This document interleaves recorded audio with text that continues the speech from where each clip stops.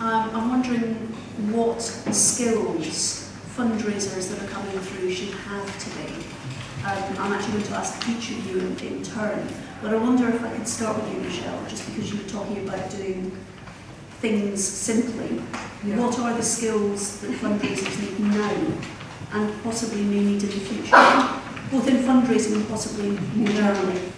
I think this is changing all the time, and it's quite a scary one in terms of how we provide the right training opportunities for people in my team.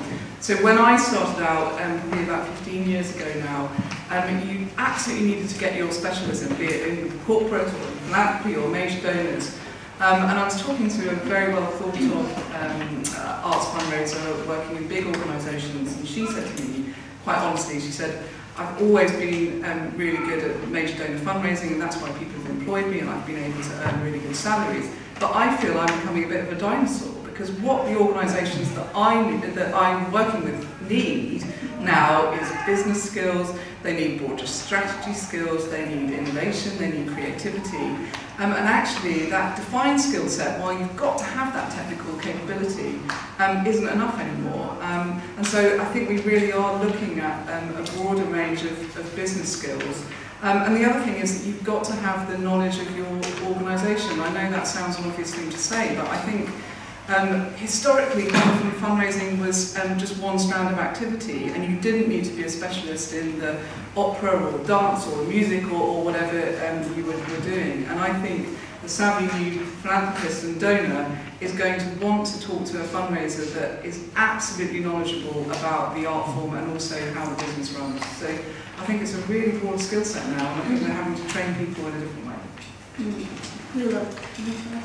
Yeah, I would say, for a start, I think you have to multitask, because I kind of feel as a fundraiser, you're the broker, and you're the one that's delivering messages, carrying messages around, and you've got to use your judgment. And I think people skills is crucial, because you need to adapt. It's maintaining who you are, yet adapting to different circumstances, different people. You're going to have to get information from project managers about obviously your application or your sponsorship proposal, but quite often you might get project managers who are busy, don't have the time, so you've got to think, I've got to facilitate this whole process for them. What kind of questions do I need answers for? I'm almost got to hand it to them on the plate so I can get the responses off them. Then you've got to think, how am I going to interpret that to, say, a corporate audience or an individual donor? And just, I think, reflecting what you said as well, that strategic thinking. It's not enough just to be a fundraiser and write applications. It's about thinking, right, how am I going to cultivate this donor or this sponsor or this funder from start to finish, and it's a cycle. And constantly being able to monitor and evaluate how things are going, because you need to then report back, see where you've particularly failed or done well, how can you improve, go back to them, even if it's halfway through the partnership, look, this is going really well, enthuse them, engage them. It's not just a start to finish.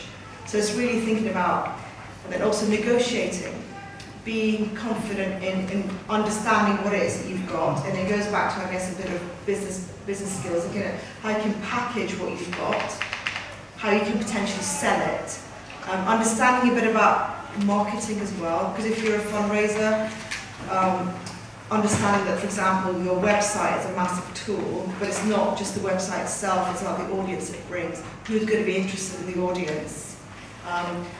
A corporate might love your website, love your cause, but actually your website's not bringing in enough people, so that's not giving them the audience that they need. So it's being able to think of it as a business. Fundraising is like a business, thinking ahead, thinking long term, and also being adapt yourself to different environments, so good people skills.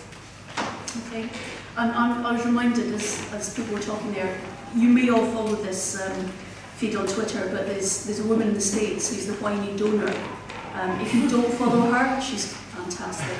And her tweet yesterday was, to a donor, the development office is like Spanx.